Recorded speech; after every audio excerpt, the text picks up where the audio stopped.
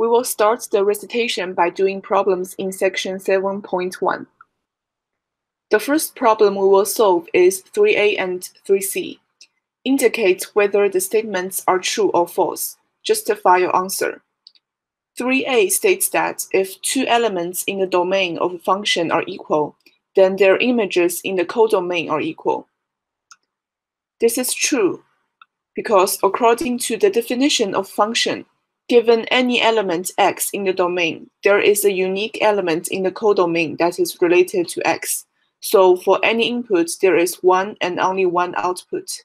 If two inputs are equal, their outputs must also be equal. Any questions? Statement in 3c is, a function can have the same output for more than one input. This is also true. The definition of function states that no element in the domain is related to more than one element in the codomain, but elements in the codomain can be related to more than one element in the domain. Any questions? Next, we will solve problem 4a. Find all functions from set x to set y. The domain contains elements a, b. The codomain contains elements u, v. There are two cases. One is the elements in x mapped to different elements in y. The other is elements in x mapped to the same elements in y. So there are four functions from x to y, and we can draw four arrow diagrams. The first function is when a maps to u and b maps to v. The second function is when a maps to v and b maps to u. The third function is when both a and b map to u. The fourth function is when both a and b map to v. Any questions? Next, we will solve problem 6a. Find functions defined on the set of non-negative integers that define the sequences whose first 6 terms are given below. The sequence starts with 1, -1/3, 1/5, and it goes on. By observing the first few terms of this sequence, we can see that the numerators are just alternating 1 and -1s. The denominators are 1, 3, 5, 7, 9, which are odd numbers. We can write them as 2n plus 1. So the rule can be written as -1 to the nth power over 2n plus 1. N should start at 0, and it goes on to be 1, 2, 3, 4, so the domain is all non-negative integers. Since the sequence contains fractions, the codomain are real numbers. In the end, we can say that the sequence is given by the function f maps non-negative integers to real numbers, defined by the rule f of n is equal to -1 to the nth power over 2n plus 1. I hear a question. So, did the second question include the ones that are not onto, or we don't have to include them?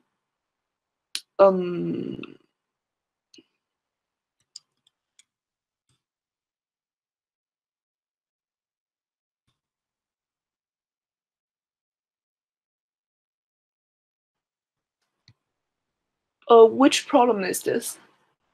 Include the ones that are not onto, or we don't have to include them.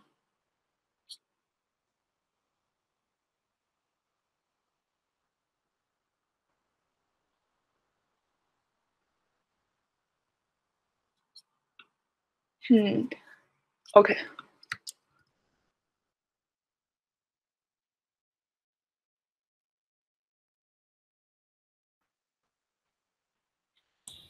Yes. Basically, there are two that are not onto here. But yes, it basically says find all the functions. That means onto or not onto.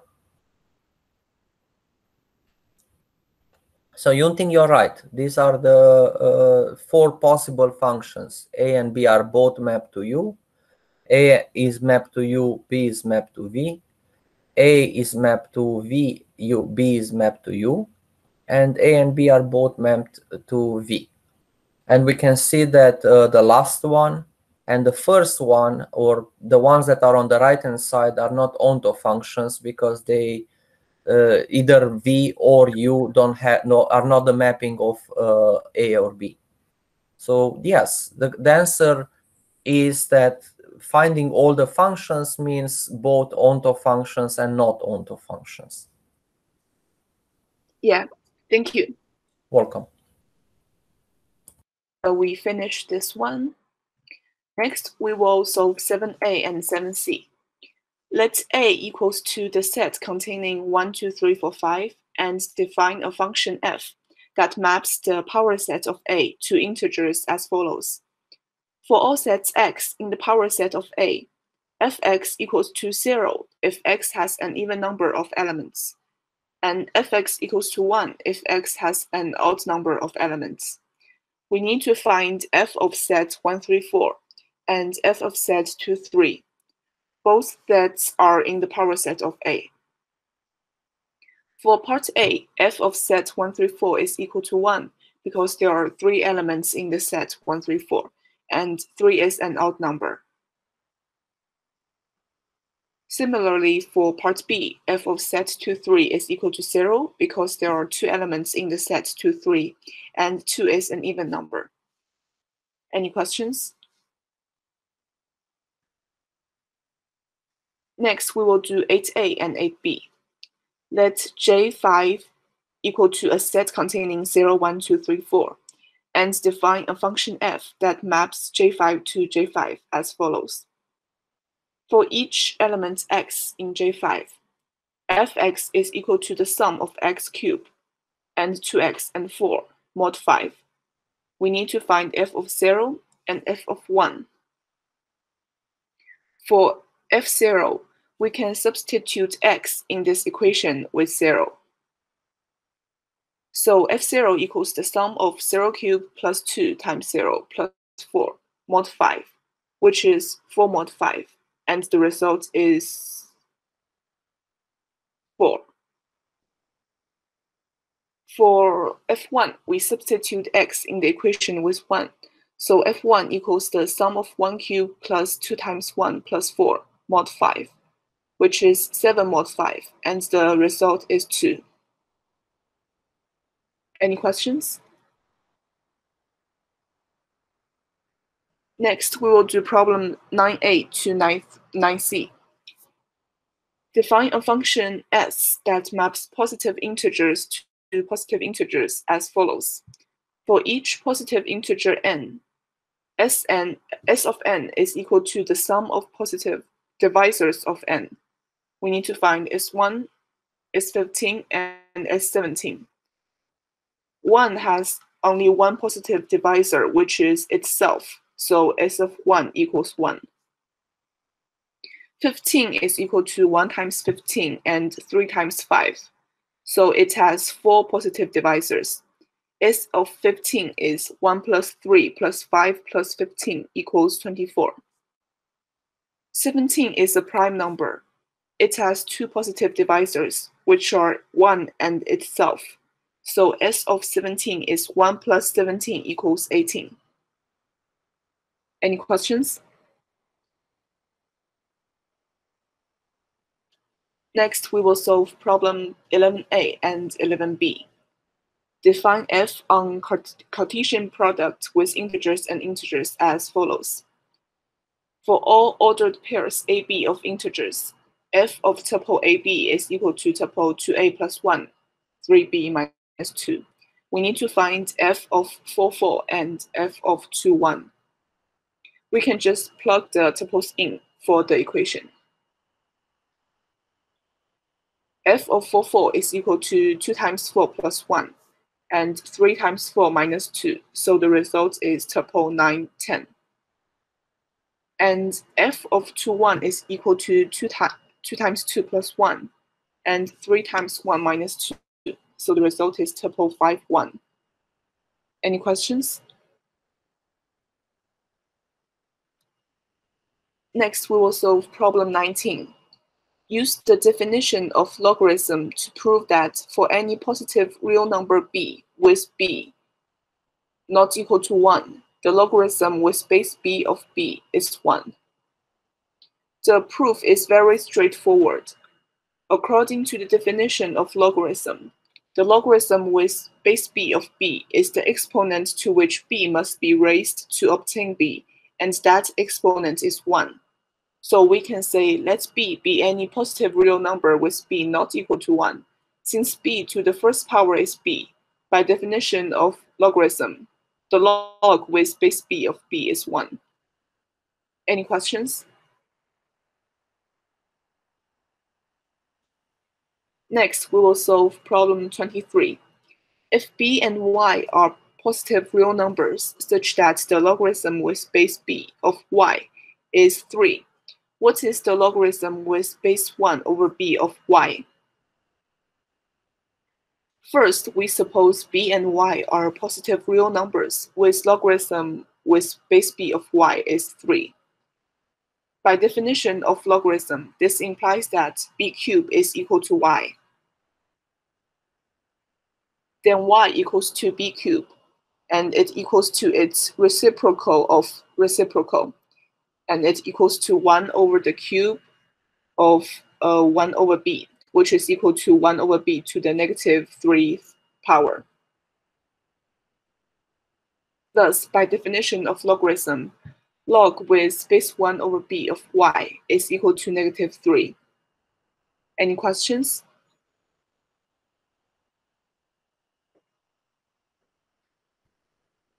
Next, we will solve problem 27. Student A tries to define a function g maps to q to z by the rule g of m over n is equal to m minus n for all integers m and with n not equal to 0. Student B claims that g is not well defined. Justify student B's claim. We say that a function is not well defined if it fails to satisfy at least one of the requirements for being a function. Here we can show that for function g, the same element in the domain maps to more than one element in the codomain. So if g were well defined, then g of 1/2 is equal to g of 2 over 4, because 1/2 is equal to 2 over 4. However, g of 1/2 is equal to 1 minus 2, which is negative 1. And g of 2 over 4 is equal to 2 minus 4, which is negative 2. Since negative 1 is not equal to negative 2, g of 1/2 is not equal to g of 2 over 4. Since the same element in the domain maps to more than one element in the codomain, g is not well defined. Any questions? That's all for section 7.1. Thank you. Thank you, Yunting. Vasuda, are you here? Yeah, I'm here. Okay, good. So please share your screen.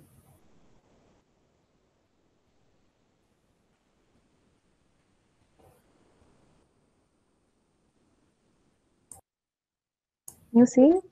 Yes. Okay. Thank you. So now we'll be solving questions from section 7.2. The first question that we'll be solving is number 4. Let f from x to y be a function. True or false?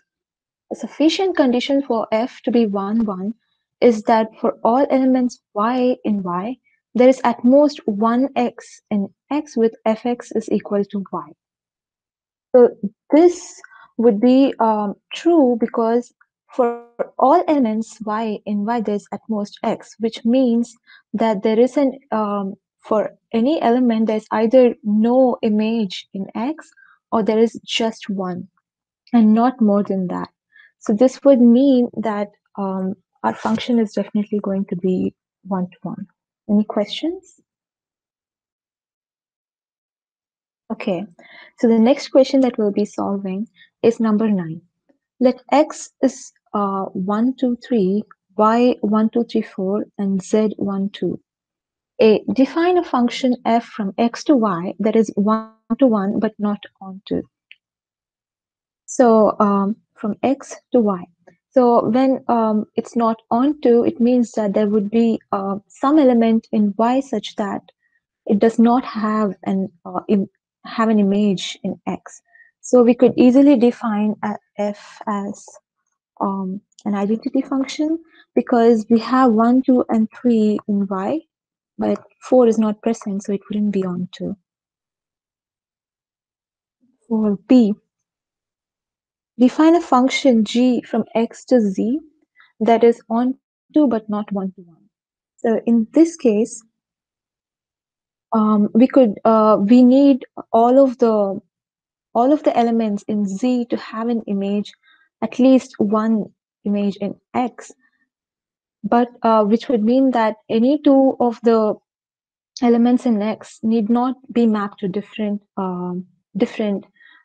elements in the codomain Z. So in this case, we could just define it as f of 1 equal to 1, of 2 also gives you 1, and f of 3 is 2. So this would give you a function that is onto but not 1 to 1. But you could also use a different combination. You could make this 2 and this 1, and it will still work. Any questions so far? Okay. Define a function h. Sorry, this should be g. Define a function h that is neither 1 to 1 nor onto. So this means that any two elements in X could be mapped to the same element again to X, and not all the elements in X should have an image back in X. So I think this will be easy to define if you just did something like this. In this case, all of the elements get mapped to 1, which means it's neither 1 to 1 nor onto. Any questions so far? Define a function k from X to X that is 1 to 1 and onto, but is not the identity function on X. So this was a function that was both from X to X that would give you 1 to 1 and onto, but since we should not be defining the identity function, we could define it as something like this.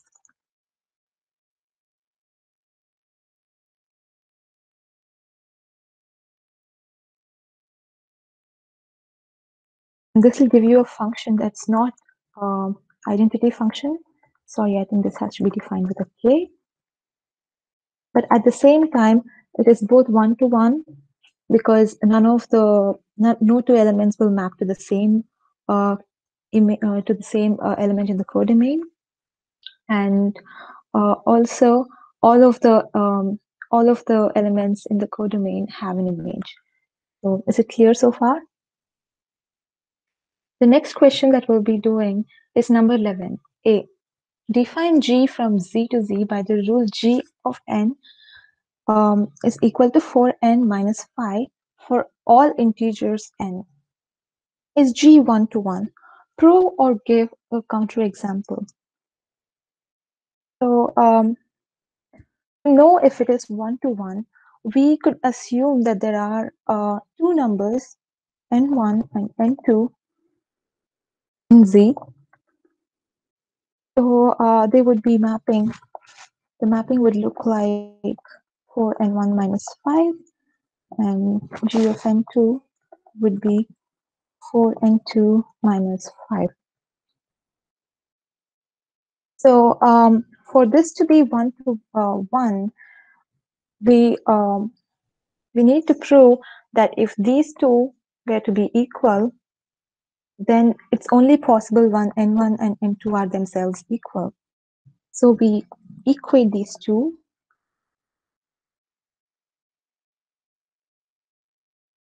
And in turn, we get n1 equal to n2. So this means that a function is 1 to 1. Is G onto? Prove or give a counterexample. So How so if you have any function, if you have any element in the codomain that is for g of n, it would look like, let's just write down the function again.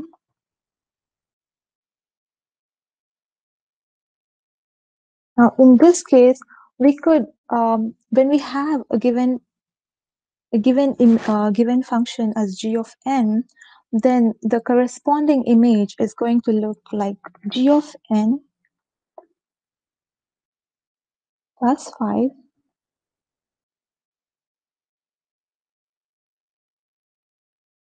by 4. That would give you n. So this is what our image is going to look like. Now, this function, note that this function is from integers to integers. So we could only say this is onto, this will be exactly mapping to an integer, and all of the integers will have an image this way. But we find that this is only going to be mapped to an integer if this part was going to be a multiple of 4, because we are doing a division by 4. So we could easily provide a counterexample for this. Like say if g of n were to be equal to, say, 10, which is also an integer.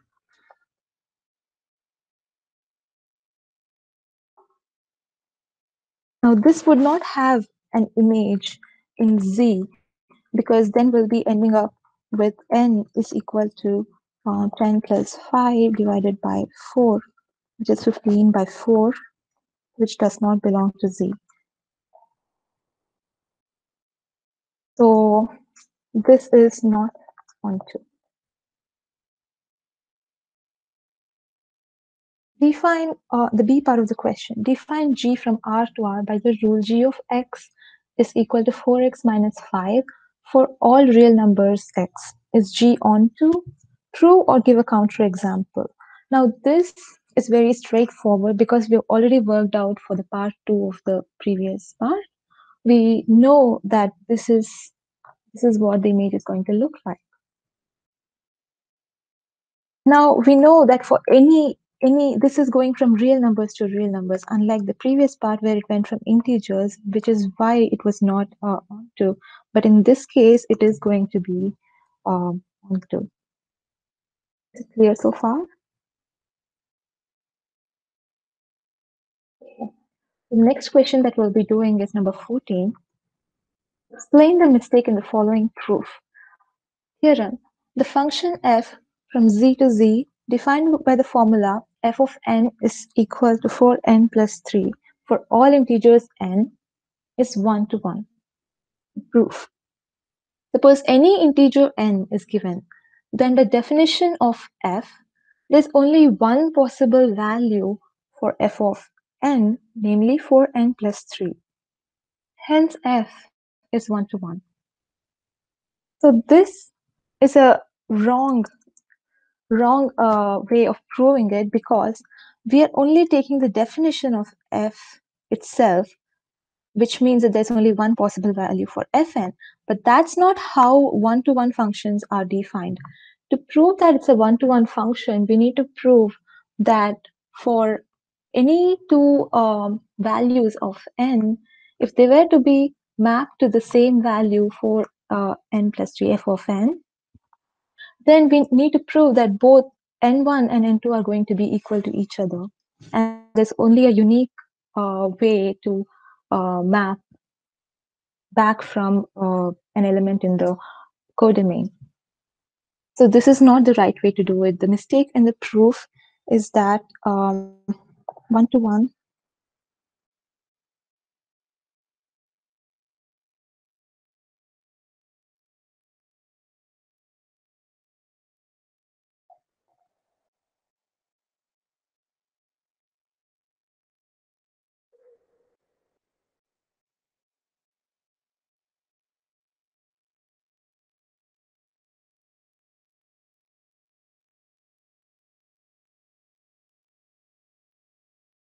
Is it clear so far? Okay. The next question that we'll be doing is number 21. Let D be the set of all finite subsets of positive integers and define T from Z plus to D by the rule for all integers n. T of n is the set of all the positive divisors of n. Is T 1 to 1? Prove or give a counterexample. So, is T 1 to 1? What this means is that given a certain set of positive divisors, is it is there only one way to map back to is there only one way to map back to the set of positive integers? Yes, there's only one way, because we know that all of the positive integers have a unique factorization, and there'll only be a unique set of combinations of all of these, such that you have a certain number back in the positive integers. So yes, it is 1 to 1. But is it onto? Is it? We know that for all the mapping goes from Z plus to D. The thing is, for this could be any set of divisors, and we know that for any positive integer, 1 is always going to be a divisor of any positive integer. Now, if we were to have a set that does not have 1 in it, which would this is a all finite subsets of positive integers. So this would also include something like 2, 3, let's say. This is just one counterexample. This is not mapping for any positive integer. So this means that there is no image for this specific subset back in Z plus, because all of them will have to have one as one of the elements in the in their codomain. So this is not a valid mapping. So this means that this is not onto.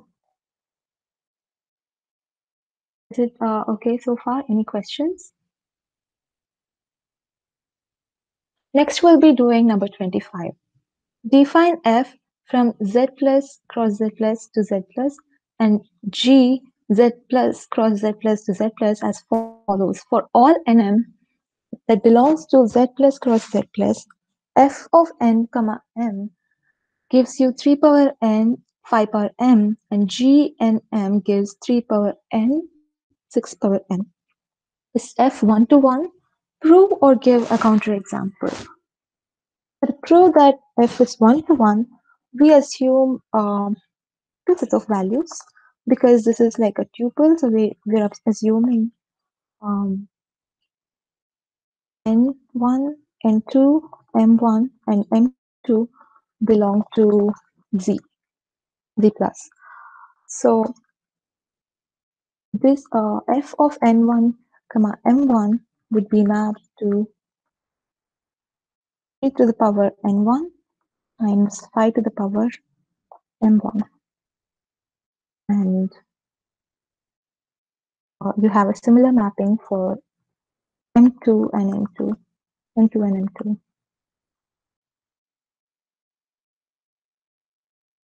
Now we need to prove that if these two were to be equal, then n1, m1 have to be equal to n2, m2. So let's do that.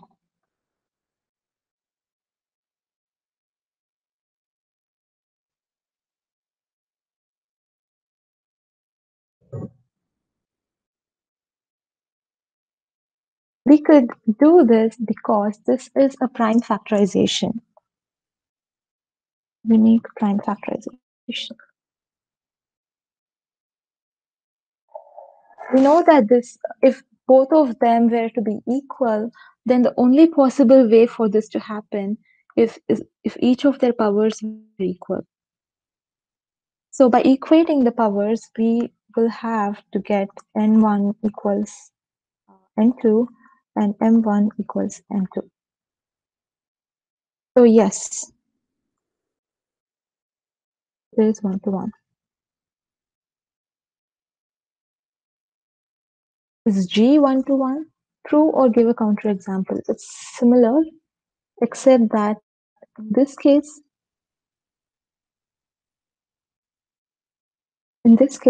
we do not have a 5, and 5 is supposed to be a prime, so it makes steps a little easier. But in this case, we'll have to do a little extra work. We do 6 is equal to 2 times 3.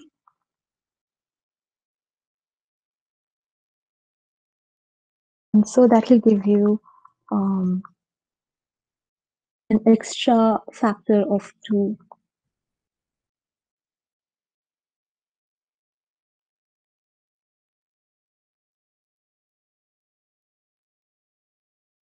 Is it okay so far?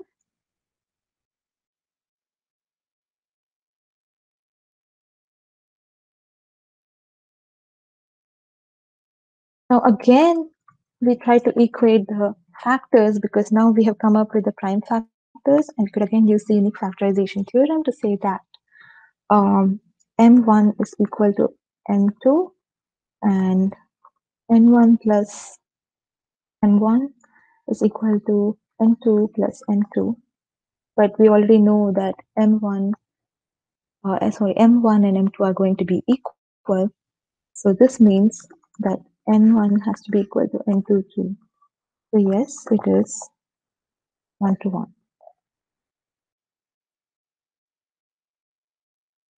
Any questions? Okay, the next we'll be doing 26a. Is log to the base 8, 27 equal to log to the base 2, 3, y or y naught? So let's assume that log to the base 8 of 27 is equal to some r. And we get 8 to the power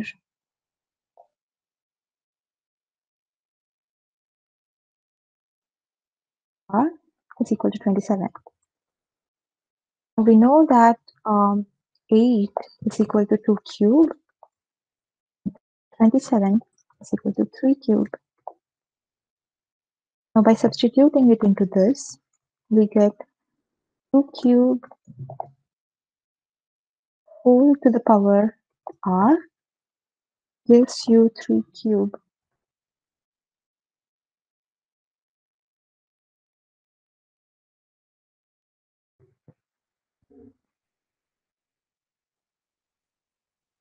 So 2 to the power 3r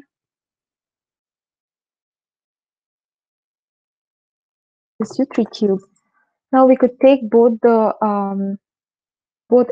right hand side and the left hand side to the power 1 by 3. 2 to the power 3r whole to the power 1 by 3 equal to 3 to the power 3 whole to the power 1 by 3. Now we end up with 2 to the power r gives you 3. Now this could be also written as r is equal to log to the base 2. Now from this and this, we get that they're both equal. So we get log to the base 8, 27 is equal to log to the base 2, 3. We proved it. Any questions? Okay. Next, we're going to be doing number 29. Prove that for all real numbers a, b, and x, with b and x positive and b is not equal to 1, log b of log to the base b of x power a is equal to a log to the base b of x. We prove this in a similar way to the previous one. So log to the base b x power a is r. Now we could write x to the power a as b to the power r.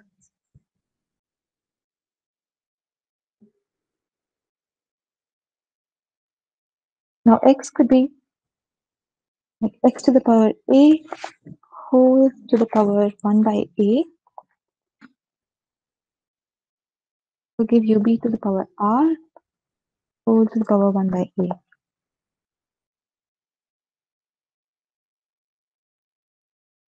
So x is equal to b to the power r by a.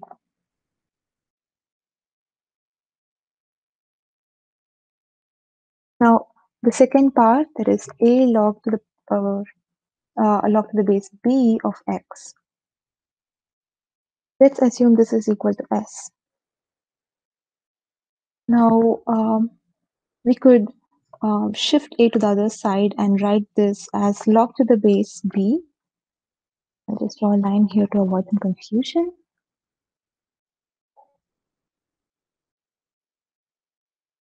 Any questions so far? Okay, so we could write this as s equals b to the power s by a. Now we equate these two.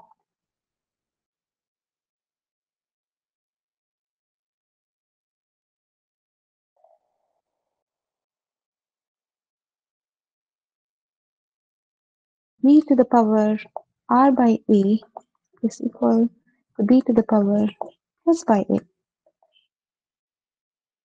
This gives you r by a is equal to s by a. And so you get r is equal to s. So we prove that r is equal to s. And so we proved it. Any questions? Okay, so the final problem that we'll be doing from 7.2 is question number 34. Suppose f from x to y is 1 to 1. A. Prove that for all subsets A, subset of x, f inverse of f of A is A. So for this, we use some concepts from the set theory to do this. So we have, let's assume that we have f of r, or some element r belongs to f of A.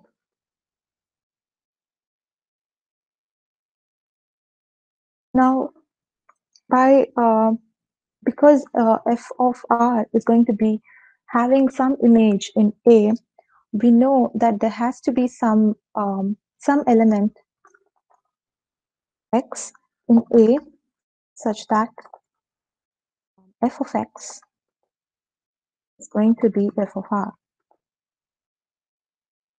Since we know and we've been told that this is 1 to 1, f is 1 to 1,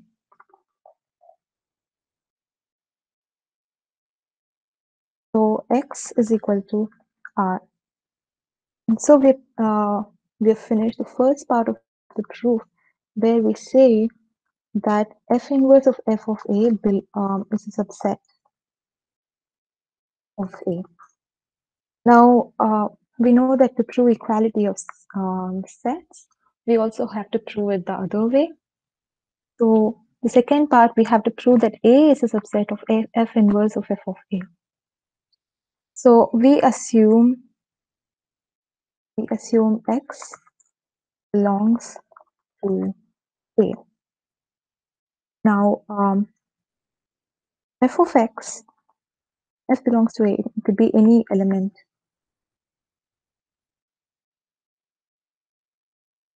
Now, f of x is going to belongs to f of a. And since f is going to be 1-to-1, it's going to be a subset of f inverse of f of a.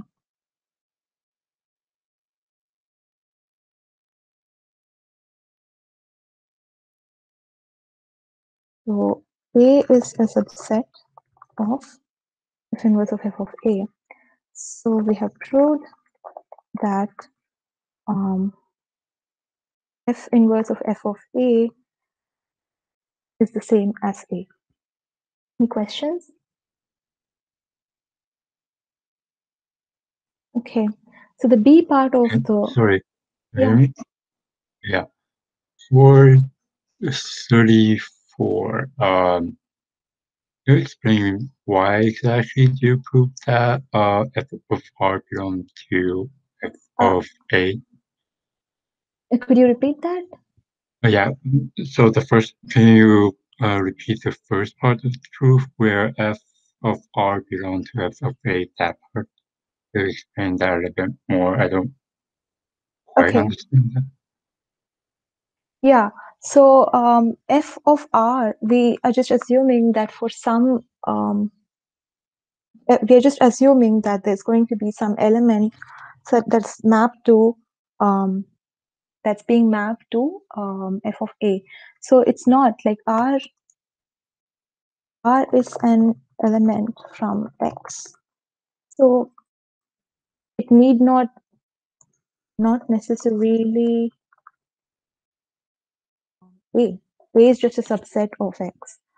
So given f of r belongs to f of a, because f is 1-to-1, it's we could just easily say that x is going to be a part of x is going to be equal to r, and so we can prove that this r has to be from a and not from anywhere else. It has to be in the subset a. That makes sense? So R is an element of X, right? But A is only a subset of X. Not every in X is in A.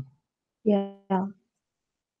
Let me see. But because f is 1-to-1, x, if for any element in A, fx has to be equal to r, and that's how the definition of the function is. So since it's 1-to-1, it has to be equal, and so for any r, it has to be from A. Oh, I think I see. R is, yeah, I see. I think I see. Okay. Here. Okay, thank you. So B part of the question is similar. Prove that for all subsets A1 and A2 in X, F A1 intersection A2 is equal to FA1 intersection FA2. So f of A1 intersection A2, so let's assume we have some element U belongs to A1 intersection A2. So f of u is going to belong to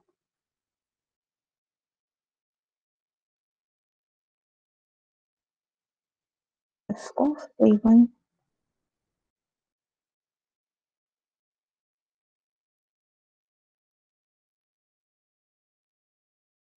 and u also belongs to A1 separately and u belongs to A2. And since for any, this is for any generic u, if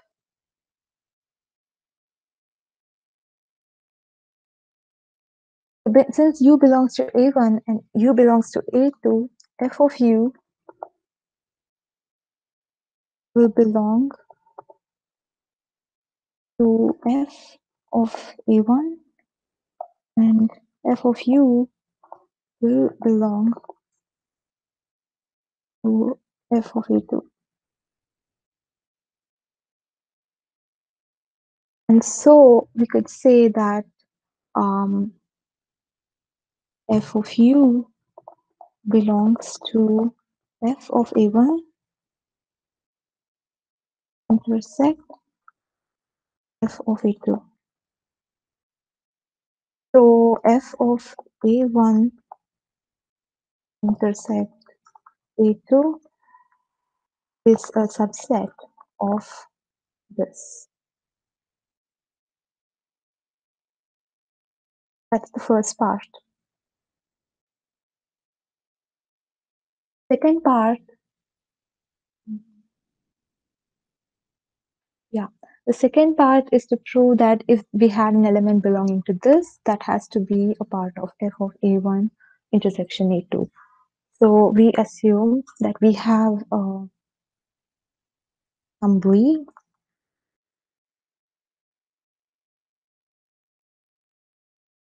and since this is in the codomain, we could just say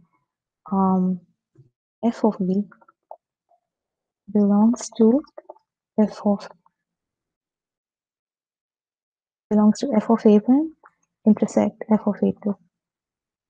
So f of v would belong to f of a1, and f of v would also belongs to f of a2.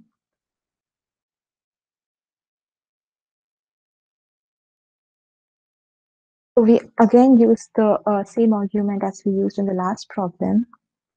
So there has to be some element in the image such that we have that it's going to be going to be f of r equals f of v. So for some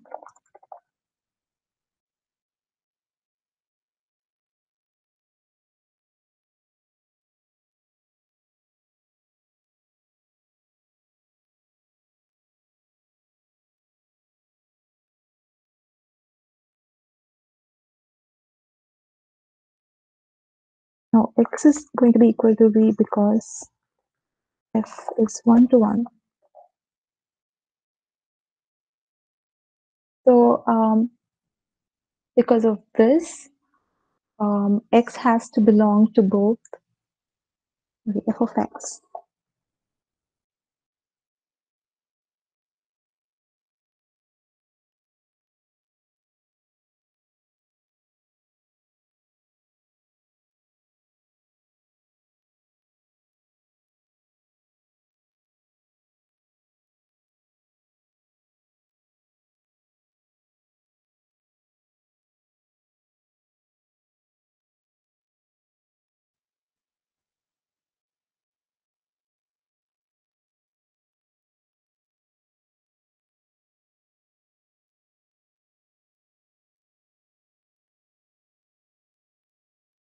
And so to prove that anything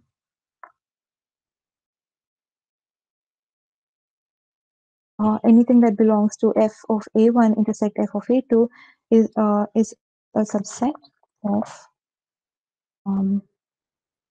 f of a1 intersect a2. So we have proved that they're both equal.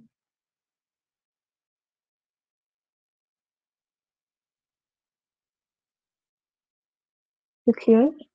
Any questions?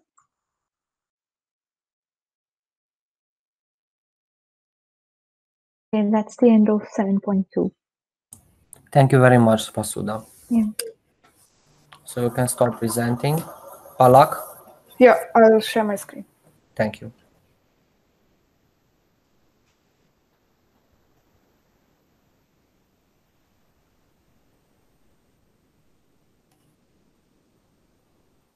Can you see it?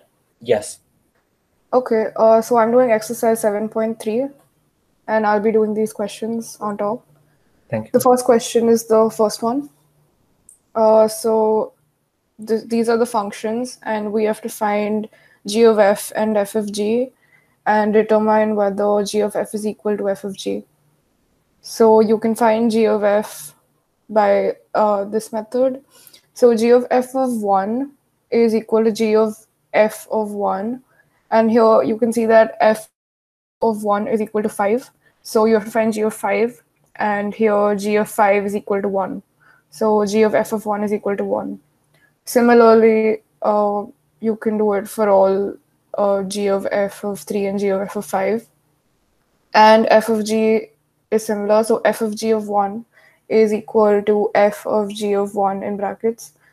And now g of 1 is equal to 3. So you have to find f of 3. And now f of 3 is equal to 3 as well. So f of g of 1 is equal to 3. So yeah, similarly, you can find 1, 3, and 5. And we have to determine whether g of f is equal to f of g.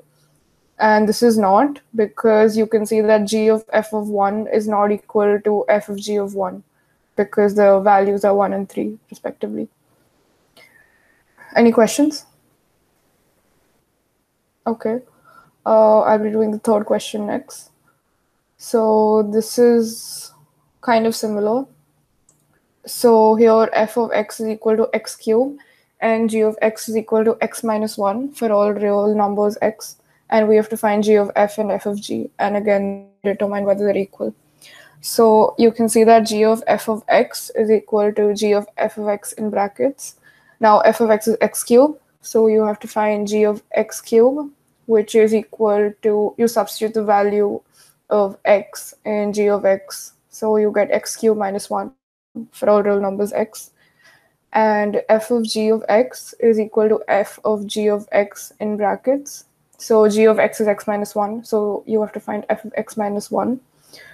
Now f of x is x cubed, so you substitute the value x minus 1 in f of x, and you get x minus 1 whole cube for all real numbers x. And you can see that x cubed minus 1 is not equal to x minus 1 cube, the whole cube in all cases. And this is an example. So g of f of 2 is equal to 7, and f of g of 2 is equal to 1. So these are not equal. Next is the fifth question. So you have to f is defined as r to r by the rule f of x is equal to minus x for all real numbers x. So we have to find f of x. Now f of x is equal to f of x in brackets. And since f of x is equal to minus x, you substitute that value. So you get f of minus x. And now f of minus x is equal to minus of minus x, which is equal to x for all real numbers x. Any questions? Okay. The next is the sixth question.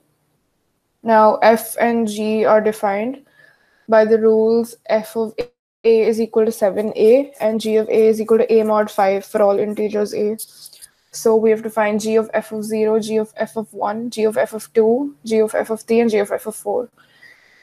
So g of f of 0 is equal to g of f of 0 in brackets.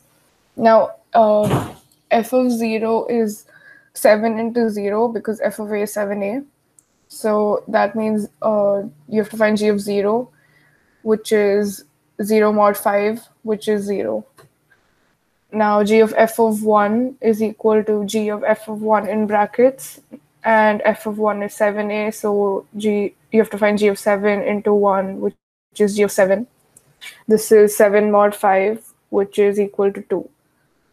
Similarly, you can find it for 2, 3, and 4 as well. It's the same process. So you get the answers as 4, 1, and 3 respectively. The next question is 8a. L and m functions are defined by the rules L of a is equal to a squared and m of a is equal to a mod 5 for all integers a. So here we have to find L of m of 12, m of L of 12, L of m of 9, and m of L of 9. So you can see that L of m of 12 is equal to L of m of 12 in brackets. M of 12 is 12 mod 5, so you have to find L of 12 mod 5, which is 2. So L of 2 is equal to 2 square, which is equal to 4. And M of L of 12 is equal to M of L of 12 in brackets, which is M of 12 squared because L of A is A squared. this is m of 144, and 144 mod 5 is equal to 4. So you can see that in this case, L of m of 12 and m of L of 12 is equal. But the following says that it's not always equal, because L of m of 9, which is 16, is not equal to m of L of 9, which is 1. Any questions? Okay.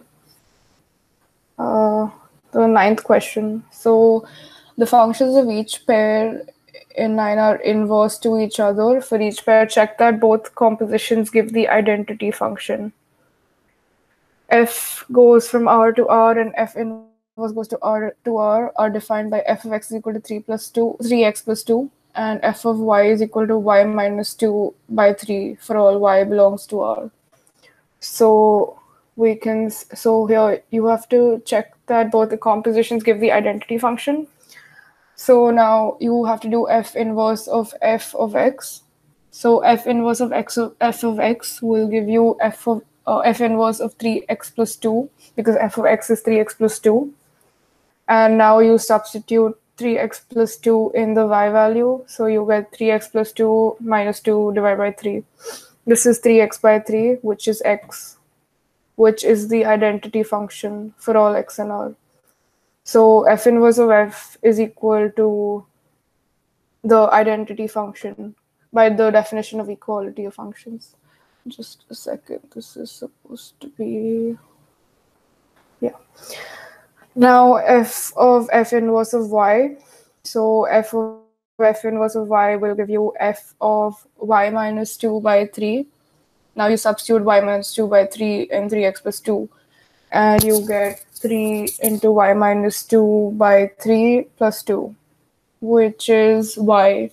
And this is the identity function for all y and r. So basically f inverse of f is also an identity function, and f of f inverse is also an identity function by the definition.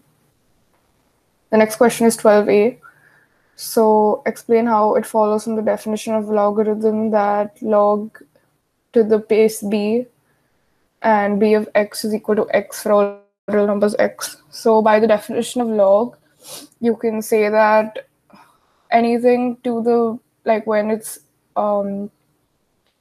to a base which is equal to the number that you have to find the log of, you get the number which is the power of that. So suppose you had to get bx, this would be b power x, and that would make you get bx. But here it's just bx, so you get log to the base b of bx is equal to x. Any questions?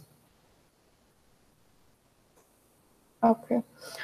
The 15th question. So suppose y and z are sets and g is y to z is a one-to-one function. This means that if g takes the same value on any two elements of y, then those two elements are equal. Thus, for example, if a and b are elements of y and g of a is equal to g of b, it can be inferred that a is equal to b. What can be inferred from the following situations? So a, b, and c are given. A says that sk and sm are elements of y and g, sk is equal to g of sm. So from this, we can conclude that sk is equal to sm, because it says that in the function that if a and b are elements of y and g of a is equal to g of b, then a is equal to b. So similarly, z by 2 and t by 2 are also elements of y, and the functions are equal. So you can say that z by 2 is equal to t by 2. And f of x1 and f of x2 are also equal, because g of f of x1 is equal to g of f of x2, and both are elements of y. The next is the 17th question. So if f and g are defined as x goes to y and y goes to z respectively, it's given that g of f is onto is f also onto. We have to prove or give a counterexample. This is false. And this is the counterexample. So if the set x consists of 1, and the set y has a and b, and the set z has c. So suppose f of 1 is equal to a, and g of a is equal to c, and g of b is also equal to c. You can see that g of f of 1 is equal to c, and and G of F is onto because Z contains only C. So every element in C has a value in Y, but F is not onto because F of 1 is not equal to B, and B doesn't have any value in X, so it's not onto.